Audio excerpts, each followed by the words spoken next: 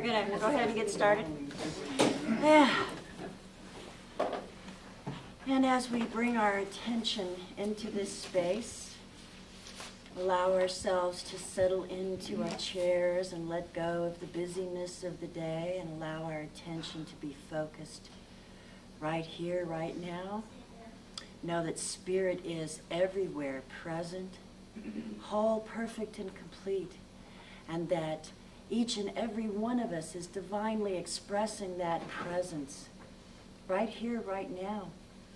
And that the time that we share together in this class today brings us to a greater understanding of how these ancient holy texts that we call the Bible express that greater truth of Spirit in ways that we have not previously understood them. And so I know that this is a blessed endeavor, that our time together unfolds in absolute perfection, and I call it good. And so it is. And so it is. Thank you. Well, I'm grateful that you all are here tonight. And I'm sorry for the, change in schedule. Last week I was still in bed with a fever at this point. I spent 4.5 days in bed. So, and it turned out that we didn't have our staff retreat this week. So we actually didn't go away, which is why we were skipping this week. And that allowed us to make the class up today instead of adding another week onto the end. So I'm just really grateful for you to be here. Dick has consented, thank you so much, for videoing it for those people who aren't able to make it, because people had obviously made plans. That we knew we were going to take a break, and people had made plans, and so RJ worked out with Dick to have him here to video. So he's going to be videoing the lectures, and he'll be turning around and videoing you if you have a question or a comment. We won't video the table conversations, of course, and anything that you say will be used against you. No, can and will be used against you. No. And then RJ will let you know. You guys know should you want to see it, and then we'll let the people who are unable to be here tonight be able to. That way they can be in on the class and on the conversation, the lecture, and stuff like that. So I know it's a little discombobulating, but I was actually grateful that we had this week to make up, so we didn't have to just keep pushing it further back. So I just really am glad that you guys were able to organize your schedules to be here. All right. So we are, I want to finish up a little bit of a conversation from last week, which we did not get to. And that is the conversation about the Tower of Babel. Oh, did I bring my, I didn't even bring my bag down. Isn't that weird? Okay, the Tower of Babel. It's very short. It's an extremely short story, and yet how many of us know this story from our childhood? I mean, it's just one of those. I guess it's one of those images that really stuck. One of those, one of those things that we talk about, that people talk about. So, from your reading, your own reading. And the reading in Marcus Borg, and your own reading of the text itself. Why do you think this story, the Tower of Babel, is included, and what do you think the point is?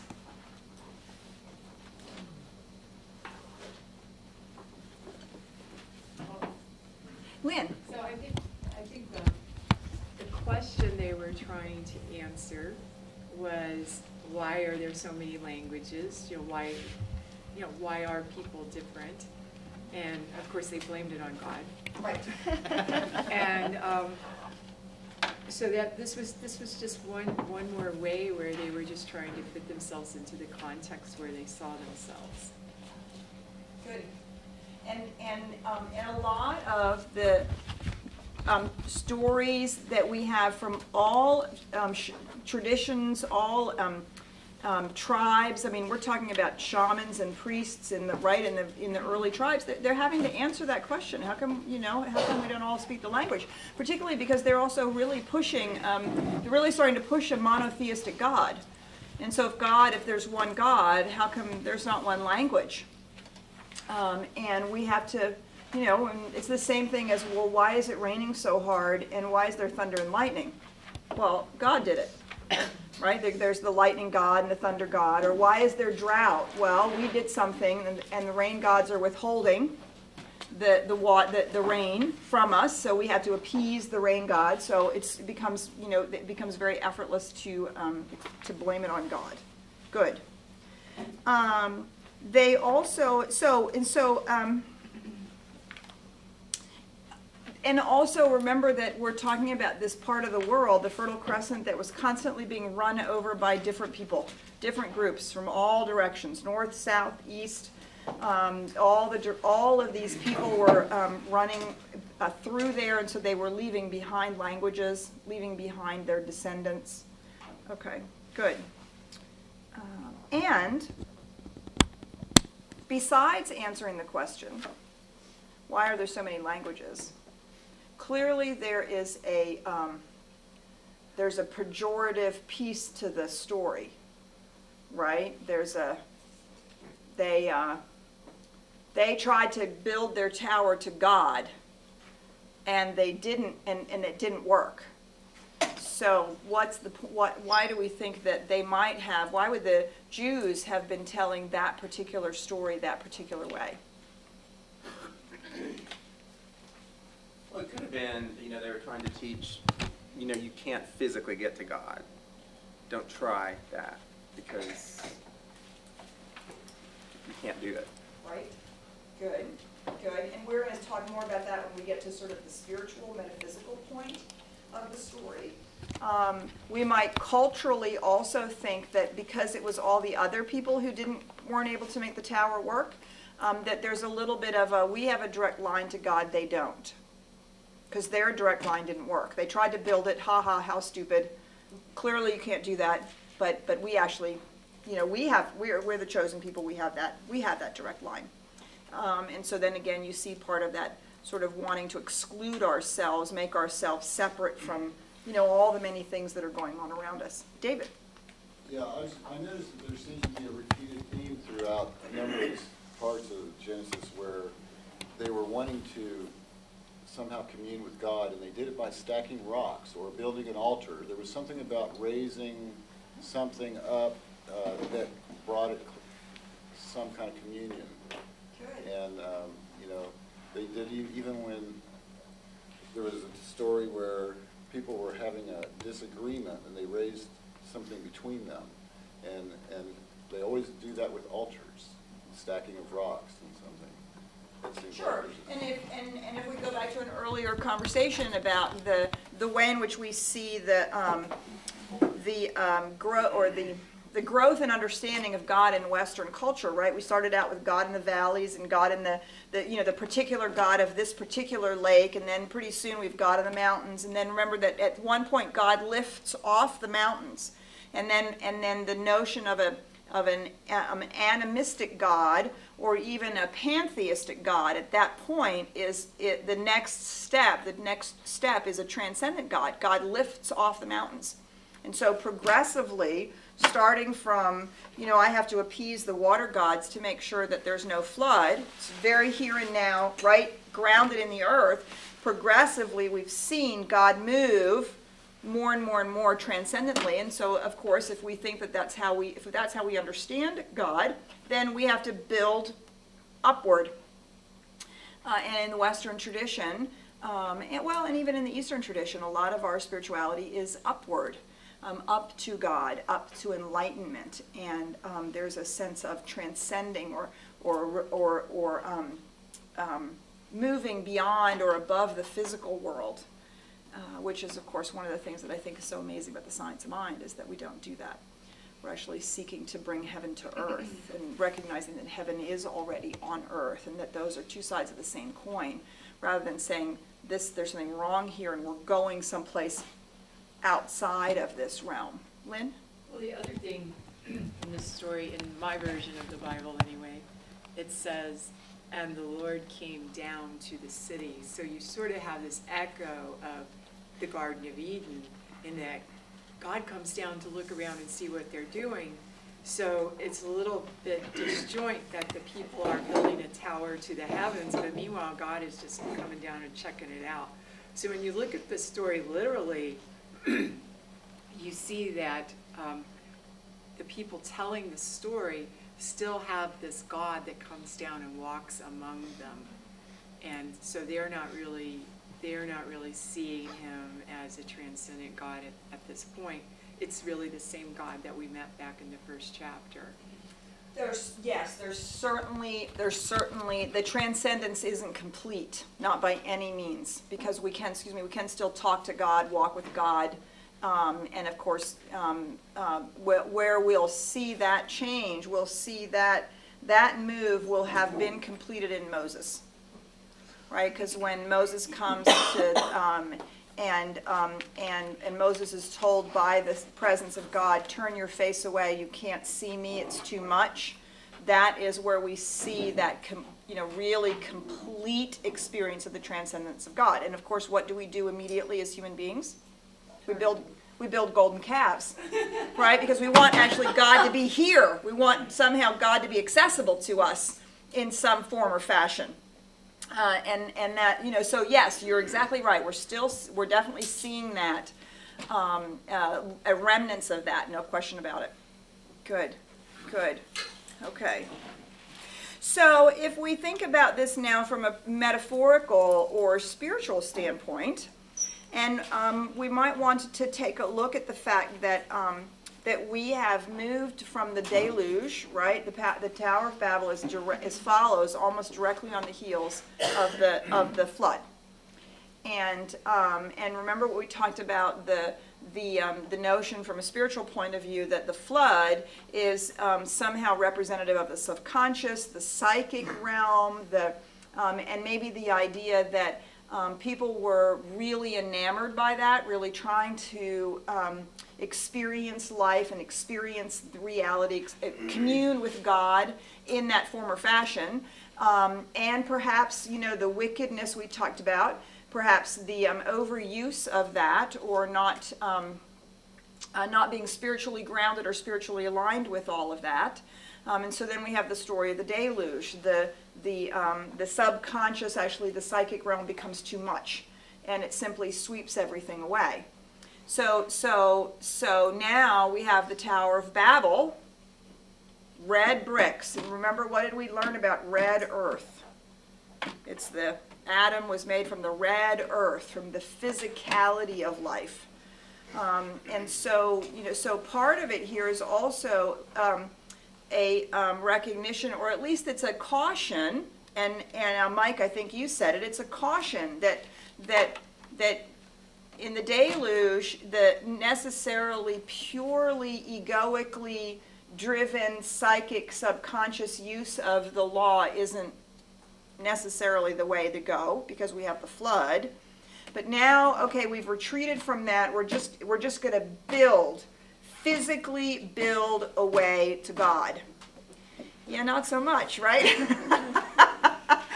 Because you can't build it tall enough. God really isn't out there. I mean, like, where is God? And particularly now, as we know. I mean, I don't know, have you ever seen that somebody's calculated that if at the resurrection, Jesus had been actually drawn from the earth, resurrected from the earth, and was moving at the speed of light, that right now he'd just be passing Jupiter.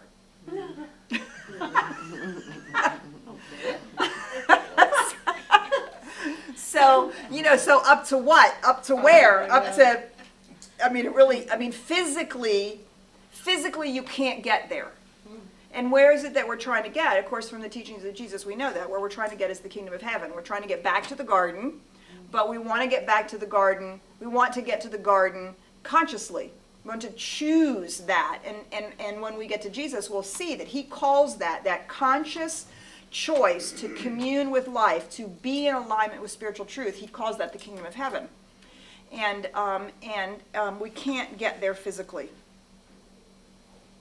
Although we might try, and we might actually try to do this in our own lives. Right? How many times do we feel like sometimes, well, we haven't been able to manipulate our way into what we want, so now by God we're simply going to make it happen. We're going to do the steps and do the thing and make the and we're going to make it happen. Pardon me? Well, it's good, absolutely, even if it kills me. I'm going to work 80 hours a week, and I am going to get this promotion, and I'm going to make my business work, and I'm going to, because I now feel, I believe somehow that my only answer is this physical doing it. And so once again, we have sort of a cautionary tale, doing it purely from the subconscious mind, the manipulation on the psychic realm, yeah, not so much. And now we see just absolutely doing it from a purely physical standpoint. Doesn't get us there either. And it is doomed to failure. So from Thomas Troward, Bible Mystery, Bible Meaning, he says this. He has this great quote, which I pulled out. I thought it was really lovely. And this is directly about the Tower of Babel. Language is the expression of thought. And if our ideas of reality include nothing more than the infinitude of secondary causes which appear in the material world, there is no central unity around which they can be grouped. And consequently, instead of any certain knowledge, we have only a multiple of conflicting opinions based upon the ever-changing aspects of world appearances. So let's unpack that for a minute. If language is the expression of thought, right? We talk about the power of the word. We use the word to name things. And that's when we do our spiritual mind treatment. We do our prayer work. It's all about not that you use the right language, but that you use language that means something to you, that represents the mental equivalent you're seeking to experience. So language is the expression of thought. If our ideas of reality include nothing more than the infinitude of secondary causes. So who's studied Thomas Troward? Has anybody in the class studied Thomas Troward? What do you remember about secondary causes? Do you remember? Okay, so in Science of Mind, if we have our Science of Mind teaching symbol, thank you, Robbie, for putting this up for me, because you never know when I'm going to use it. That's right. Better safe than sorry. Better safe than sorry, right? Our fabulous teaching symbol, about which I can't basically teach a class without it. Remember, right? Spirit, soul, and body. And when we're talking about cause, we put it up here, don't we? The seed, the impulsion, right? All those things. And we talk about first cause. So first cause, like the spiritual cause behind something, the original cause. So on the one hand, this is God saying, let there be light, let there be earth, let there be this, let there be that. It's like the beginning of any creative series. First cause. And then through the creative process, through the law, it manifests itself. Okay? So now, what happens when you're wandering around in your life and you get laid off from your job? This is a condition of the world, and you suspected all along that your boss didn't really like you. And you start telling the story. Well, you know, I got laid off from my job, and they said it was because of the economy but I knew my boss didn't really like me. And then we go into a depression. And then we start looking for new jobs, and we can't find a job because we're so pissed off about the job that we lost. That is secondary cause.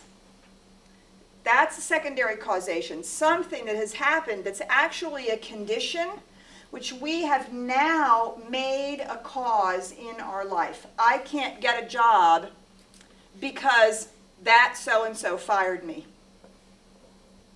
I can't get a job because I'm too old. I can't get a job because I don't have enough experience. I can't get a job because I don't have an education. you're with your partner at a party, and your partner gets all interested and enamored with somebody and is all excited and having a great conversation, and they're, discovering that they, are long-lost brothers or whatever it is. And then you go home and you have a rip-roaring fight. And you realize finally the next day that the reason that you picked that fight with your partner was because they didn't pay any attention to you at the party.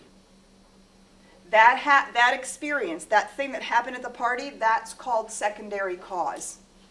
It is turning a condition, an experience, into the cause of then the next thing, the next set of behaviors, the next creative process. The fight would be the secondary cause, right? No, the fact that you ignored me for a whole 2 hours at the party having so much fun talking to somebody else, and I needed actually for you to pay attention to me. That's the secondary cause. And what it caused was me going home and finding that thing that you did, and that now just launched me into a fight with you. Okay. Because rather than confronting the fact that, A, you didn't pay attention to me, and even confronting behind that the need that I had of you to pay attention to me, Okay. I simply picked a fight with you. Okay. Do you see? The fight is actually the new plant. It's Yeah. actually the new result of the secondary cause. Okay. Does that make sense to you? So there's, anything can be secondary causation. Any condition of the physical world that we allow to become the beginning of a new creative process is secondary cause. So it's always made up. Well, That's our our interpretation. interpretation of it certainly is limited to the human experience of it. Okay. We're actually not looking at it from the spiritual point of view. And so what was happening is we have a plant that actually is then, this is what's happening, like this, instead of setting a new cause in motion, or coming back to spirit. We're actually allowing this thing in our experience to become causal. Mike? So, would you say when we have things in our lives that say I do lose a job, are the things I would interpret as negative all from secondary cause? Because none of them are spiritually true. Right? Any interpretation that I have other than I lost my job is secondary cause. The primary is, I lost the job. Now, the primary cause would be I seek employment, I seek a job in my life. Because that is not contingent upon any condition. So I lose a job, right? To start the process from first cause would be to say, wow, I lost a job. I choose to be employed. I choose to have a job. I choose to get a job. I choose to attract the perfect job to me.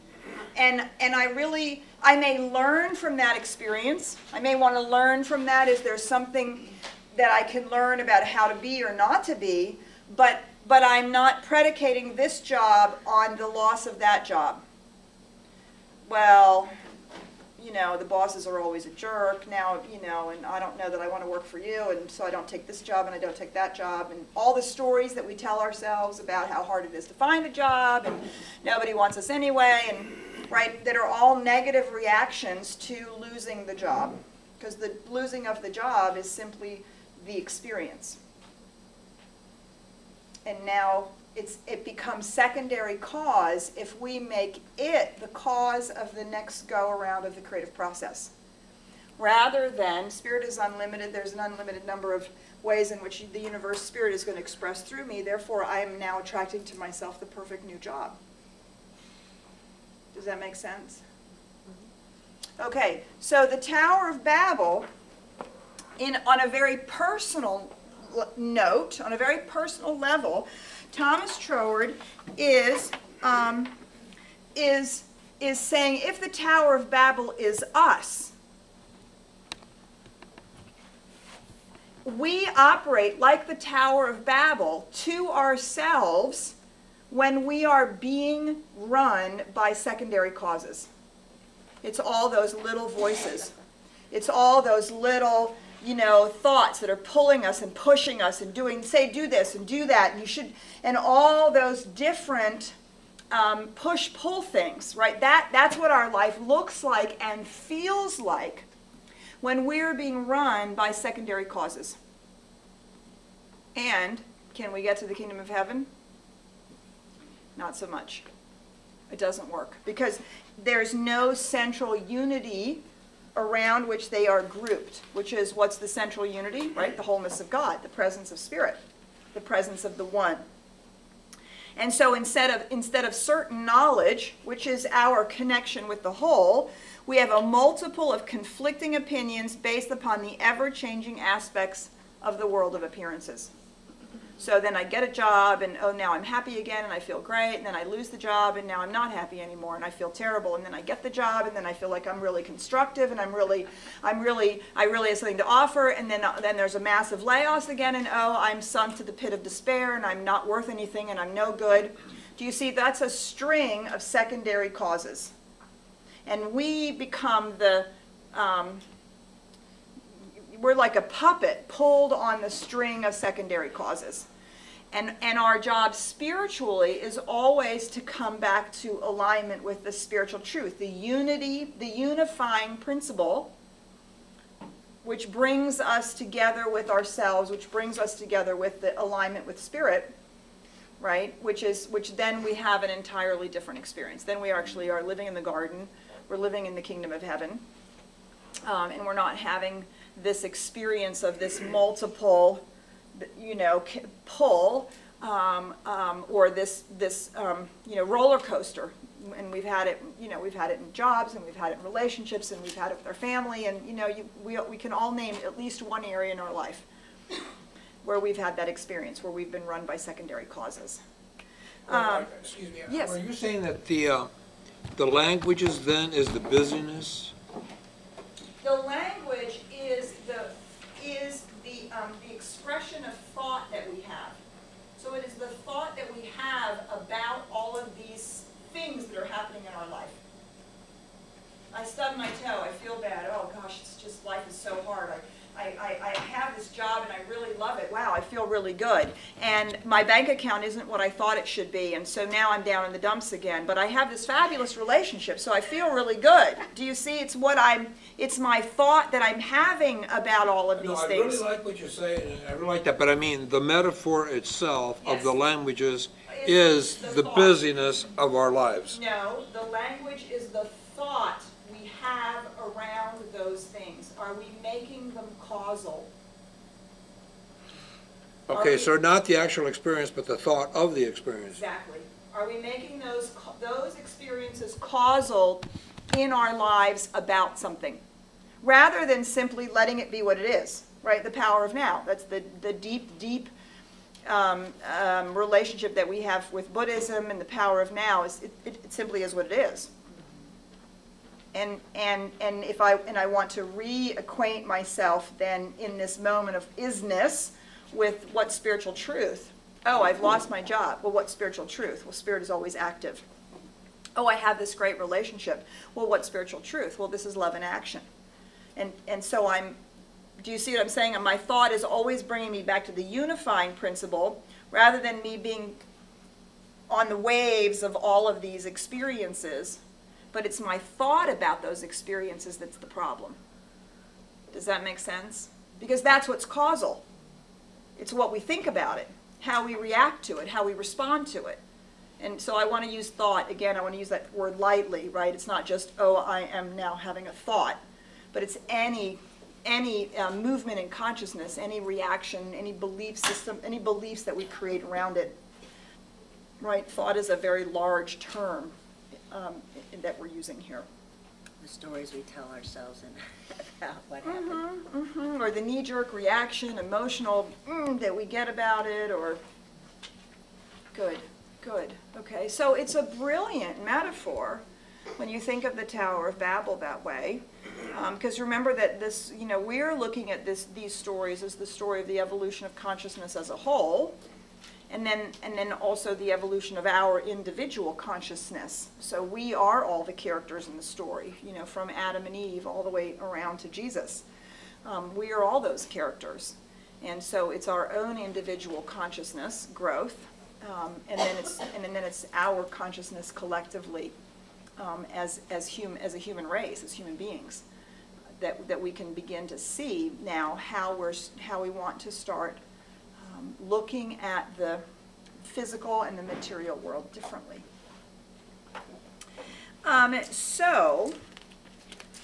So you got a worksheet last night, last class. There was a worksheet last class. I'm hoping that you have it with you. It's called the Threefold Nature of Life worksheet. This worksheet. Yes? So I would like for you to pull this worksheet out. I'm sure RJ made extra copies for those of us who don't have it. I have one. I can make a copy. Does anybody else need a copy? I need a copy. 2, 2, 3, I have it here. 6, 9, 2, 8. 6, 9, 2, 8. Okay, while Leslie is running up, yep, and it's got a whole list of things down the side, a whole list of aspects of areas of life down the side, and we're making a little graph. Can you mark more than one? We're going to give you instructions momentarily. I'm going to give you instructions momentarily. Okay. Does everybody have theirs out? She's making copies. I hope she thinks to make a few extras. Should I follow up and make sure? What do you think? I'm happy to do that. Better safe than sorry. Yeah, just a few extras. It sounds like a couple other people aren't finding theirs. Okay, so what I'd like for you to do, this is an opportunity in really honest self-assessment. Okay, so this is an opportunity for us to ask ourselves, in these areas of life, this whole list that we have down the left-hand side, how do you make decisions or take actions in this area? From which place? So, for example, health. The minute that you have a health issue, do you immediately go to a physical, something physical? I stubbed my toe, I have to take an aspirin. Do you immediately go to something emotional and mental? I stubbed my toe. I wonder what I was thinking that caused me to stub my toe. Do you immediately go to the spiritual? I stubbed my toe. Spirit is the wholeness of my body, and it's completely now bringing my toe back into perfect alignment so that it doesn't hurt. And you might do more than one of these things, but what we want to look at is, where do we go first? Where do we go first? Some areas we will, I think we'll, mostly be different places. Like some areas we might immediately go to spiritual truth. Other areas, maybe finances, it's like, well, I look at my checkbook and my paycheck. That's how I deal with my finances. I mean, it's like physical reality.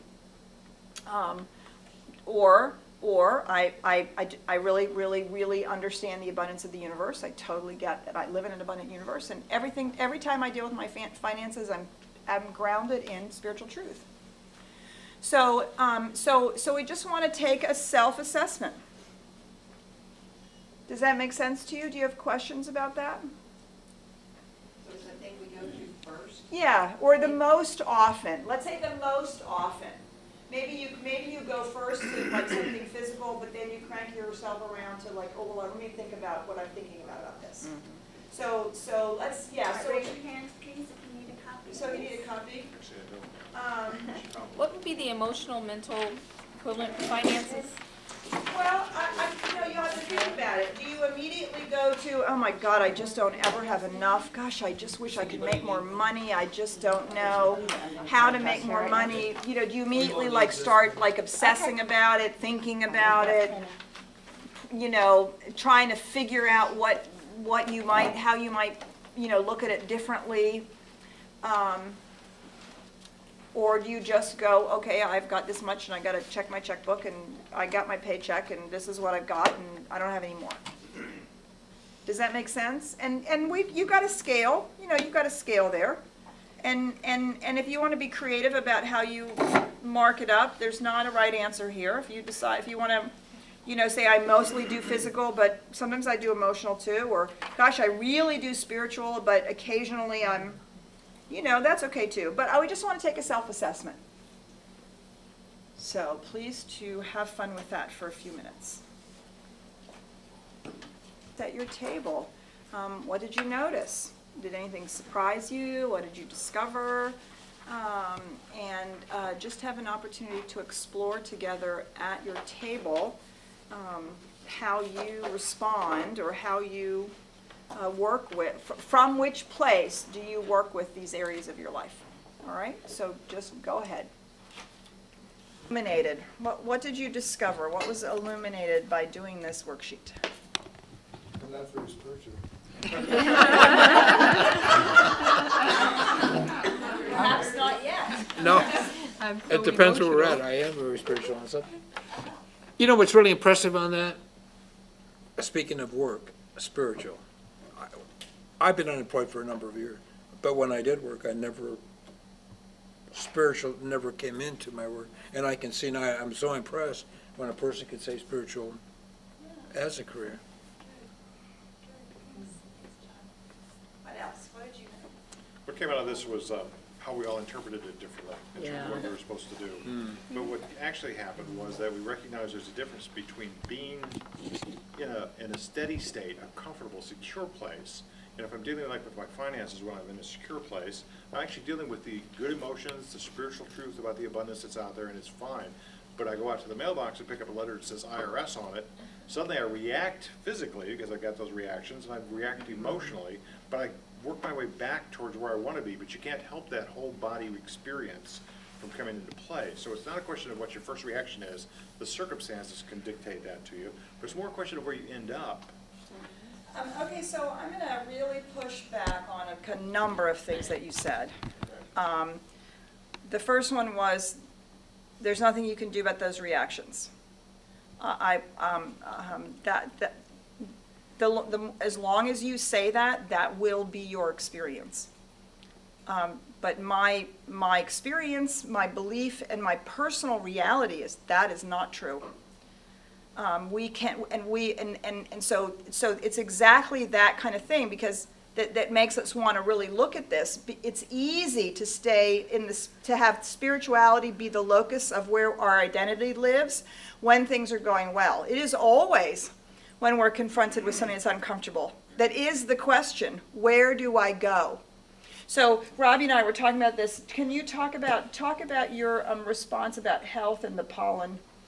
Oh, yes. I believe in these things called pollen, and I believe that I'm allergic to them. And so I get migraines, and I've had asthma, and these are all, and I noticed that when I'm dealing with something new that's, out of the blue, I go spiritual.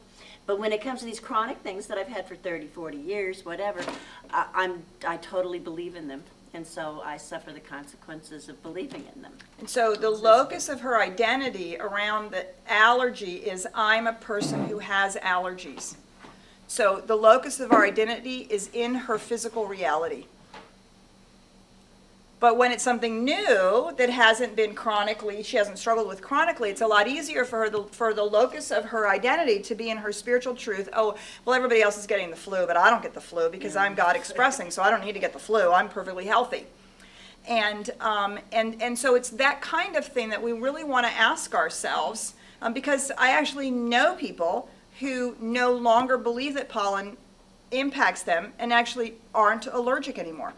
They don't have that reaction because they aren't living in that identification. And so it's not so much, we're not so much talking about, do I have a visceral reaction to it? But we're talking about where are we living? What are we making causal in our life? Right? Well, this is because we're talking here about causality. What are we making causal in our life? And it is completely possible to have a great experience with your finances, go out and get a letter from the IRS and not have a visceral reaction, not have a physical reaction, not have a mental or emotional reaction, and simply go, oh, I have a letter from the IRS. I wonder what this is. And come from that place of complete trust, whatever, you know, Spirit is always present. So I mean, not even go to any other place other than, oh, well, here's a letter. I wonder what this is. Yeah, and you know my circumstances over the last 2.5 years. December 2008, I was actually released for a good paying job. That was 2 years, and I think everybody heard during the EIS stuff that I'd gotten a new one. But even when I was, you know, so I'm coming down the aisle, said, Alan, come with me. I had no visceral reaction to it. I knew that everything was going to be taken care of. I wasn't worried about things at all. So it doesn't mean you have to fall into that, but it's acknowledgement that there are going to be some things that we're not prepared for that potentially are going to fall into those categories if we're not prepared for it. But I was, at that time, obviously prepared for things. So I would, again, suggest that you don't affirm that. I seek to always be prepared that no matter what happens in my life, I respond from a spiritual perspective. Why would I want to respond from any other place? So it's building Now, a platform from out of the experiences in which we already have that allows us to be able to... no, because now we're walking, if we're building a platform of the experiences we've had, we are now building our platform from secondary causes. No, I was talking about building a platform from where we want to stand, first cause. Yes. Okay, that then influences all those other kinds of experiences we have and starts to give us that chance to not react viscerally. Yes. Okay. And I really want to affirm for us, all of us, that we actually can live there. Now, we are growing into that space. But I don't want to affirm from any of us that, well, if you're unprepared, you're going to have that experience. It's not required. It really isn't. That is the shift in consciousness from Adam all the way to the spiritual place of Jesus. When you see me, you see the Father. I and the Father are one. Nothing that I do. There's nothing that I do. It is all the Father within me. So no matter how unprepared I am, whatever comes up, what comes out of my mouth and out of my response is the spiritual reality. First cause. That's where we're growing to. That is the, and of course, yes, as our paper shows us, that there are places where we are more comfortable with that than others. There are places where that's a little more effortless, and I think Robbie, when we were talking about it, it was a good point. Things that are chronic, why? Because we are conditioned. What does that make that condition? Secondary causation. That's what a condition means. It's secondary causation. It is a cause that we keep giving power to over and over and over again. Why? Because we believe it's true. That's what makes it causal in our life. That which we believe is true is what is causal in our life. And so we're constantly seeking to move to, no matter what's going on, what's true is God is present, Spirit is all there is, Spirit knows how to do all of these things. So whatever spiritual truth we want to be responding to, we want to be coming from. And it's just really, I think it's really fascinating.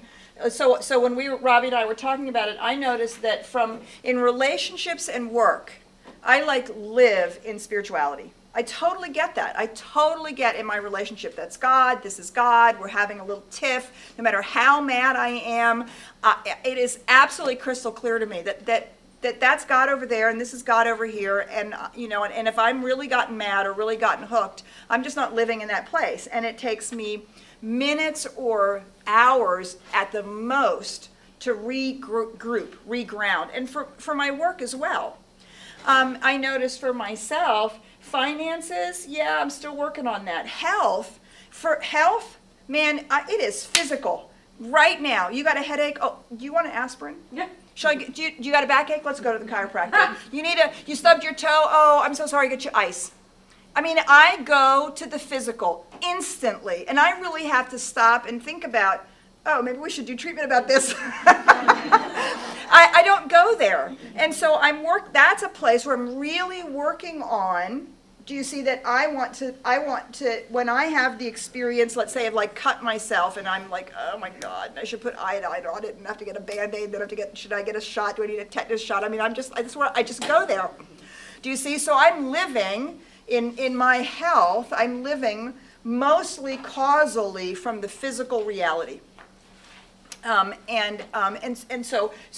just had the opportunity to talk about those first four, really to talk about those first four. And so I can see in my life, right, and so that's what we've been talking about with the flood, living from that sort of mental and emotional state, and the Tower of Babel, living from the purely physical state. And we're wanting to move to that place where we really are living from, we're really living, the locus of our identity is the spiritual reality. And then no matter what happens, that doesn't mean we don't, get frustrated or angry or have good things happen, bad things happen, whatever.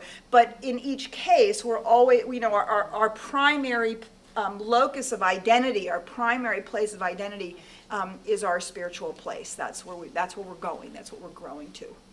Rhonda? So fear and anger, I mean, if you're experiencing those, you're not spiritually grounded. So is it, I mean, this is my assumption. So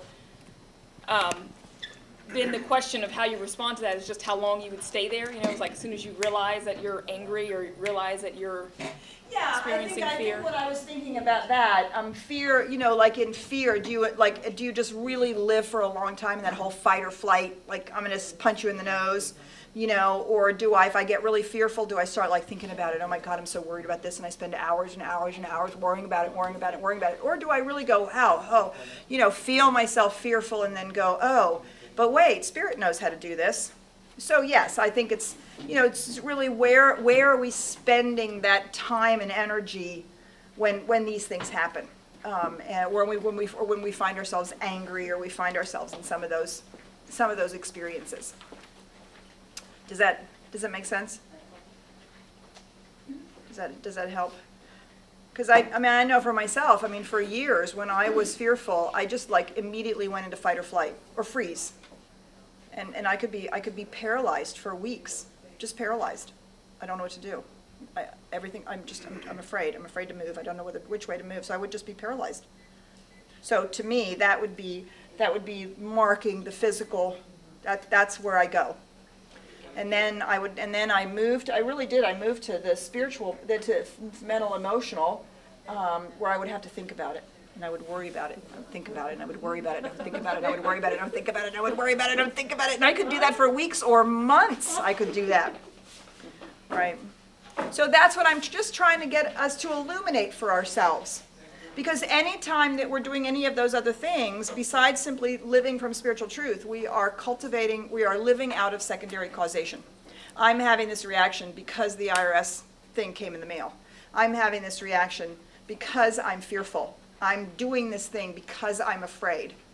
Do you see? And I'm making these conditions causal in my life. And our job is to unhook from them, unhook from them, unhook from them, unhook from them, over and over and over again. Because we are moving to the place where we understand the truth of our being.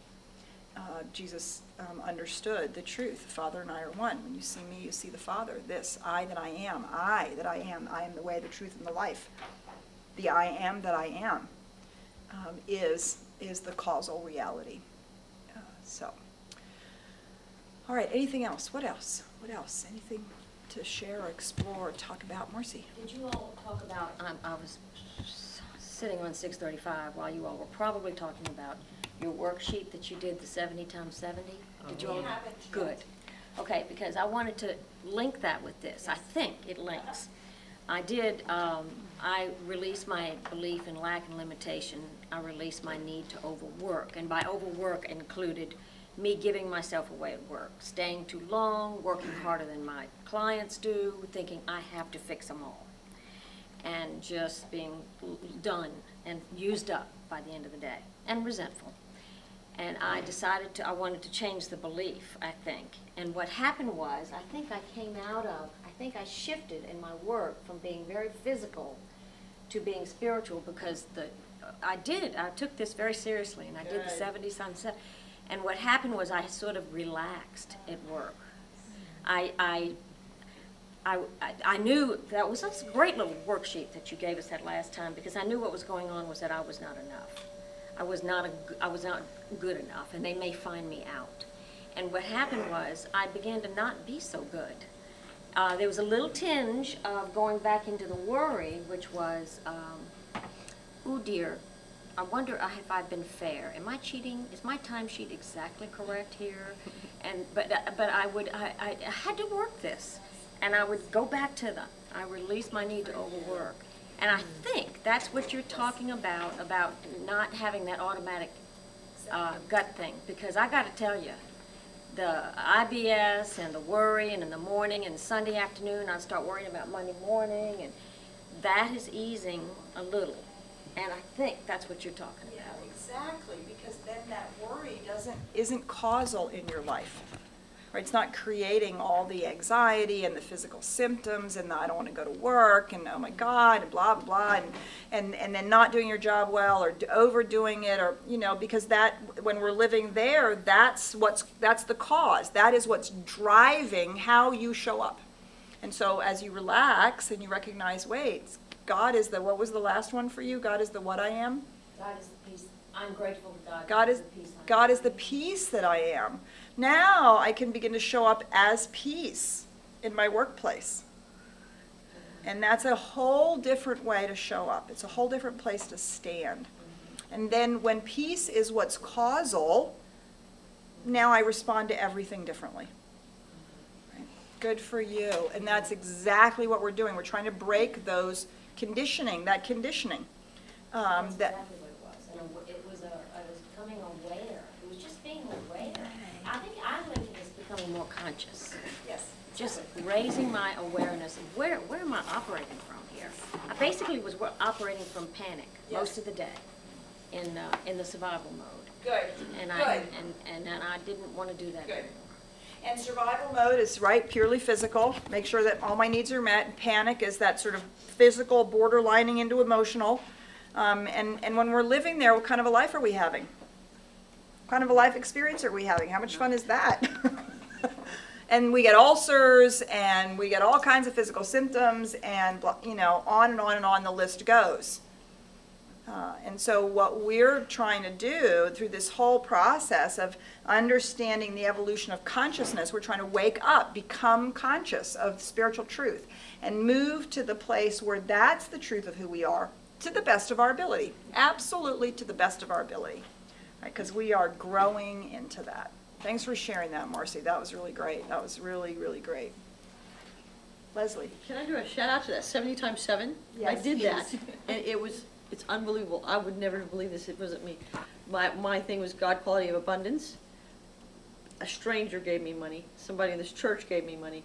I got free tickets to something that I found a gift card that I had lost. I got 12 things. Wow. It was freaky. I mean, it was a little freaky. I was like, amazing. We're so surprised it works. Oh my God, this stuff works. I mean, it was freaky. So yeah. So yeah. Thank you for sharing that. Wow. Yeah. That is, yeah, that's how it's supposed to work. 70 times 7. Yeah, I'm still doing it. Good. Yeah. Good. Any other sharings about that? Any other experiences about doing your releasing prayer that anybody else wants to talk about? Share? I hope you're doing it. I hope you did it. It's because it's really awesome. Avis.